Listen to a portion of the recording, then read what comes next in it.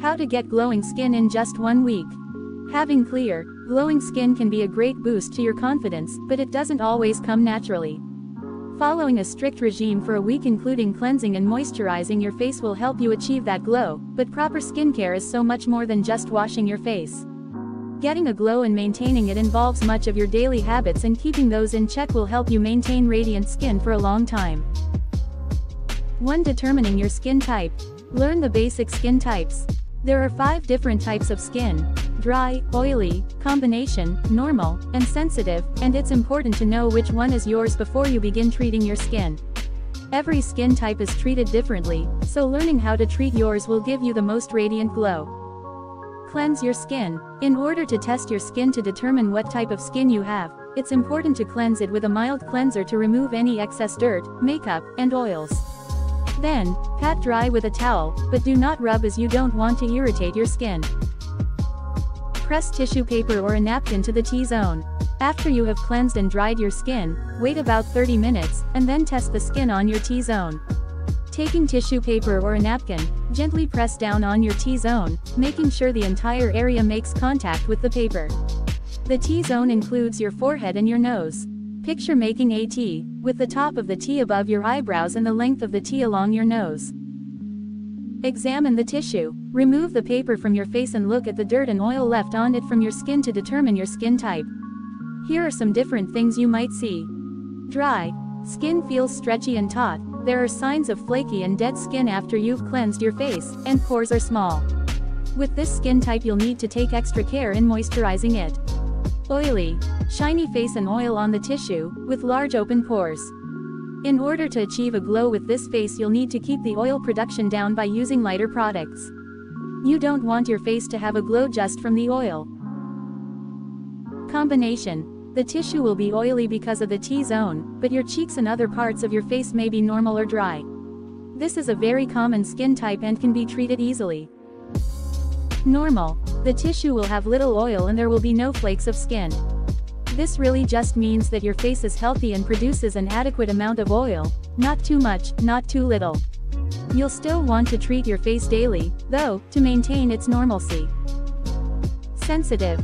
This won't necessarily show on your tissue, but it may show on your face after you've removed the tissue. Does your face look red or irritated? Do you often feel a burning sensation on your face after using facial care products? If this is the case, you likely have sensitive skin and will just need to take extra care when cleansing your face to make sure you don't use products that are too harsh on your skin. 2. Following CTM. Learn CTM cleansing, toning, and moisturizing, and stick to a daily routine. It's important that you follow this routine every day, because it provides your skin with the moisture and cleanliness it needs. Doing this in the morning will help kickstart your day by giving you a fresh, clean face, and then repeat the routine at night. People who have more sensitive skin or dry skin should only do this once per day, as cleansing your skin too much can dry it out even more and cause it to be more irritated. If you have dry skin, try following CTM in the morning and then removing your makeup and moisturizing your face at night before you go to bed. Cleanse your face. Buy a soft, gentle cleanser to wash your face with each day.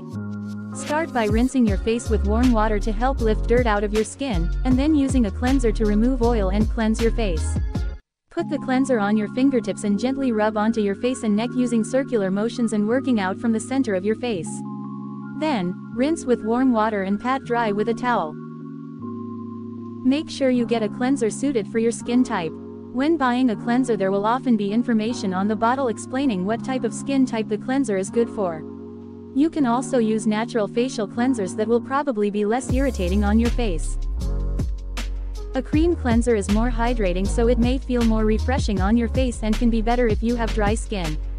However, you can also use a gel cleanser if you have more oily skin or want to remove makeup. Always remove makeup before going to bed, even if you usually cleanse your face in the morning. Leaving any makeup on your face while you sleep will leave your face feeling more oily in the morning and can clog pores. You can use makeup remover or cleansing wipes to quickly remove any eye or face makeup. Apply toner. Take a cotton ball and pour toner over it, or dip the cotton ball into the toner and then swipe on your T-zone and other affected areas. If you have oily skin, toner is great for targeting those problem areas. If your skin is dry or sensitive, be careful when using toner so it doesn't dry out your skin even more, and always test toner out on a small area to see how it affects your skin. Some toners may be stronger than others, so you'll want to read the bottles and do some research on what toner is best for dry or sensitive skin. Moisturize your skin. Once you have cleansed your face, you can apply moisturizer to keep your face hydrated and healthy. Moisturizers come in all different types, so you should be able to find one suited for your skin.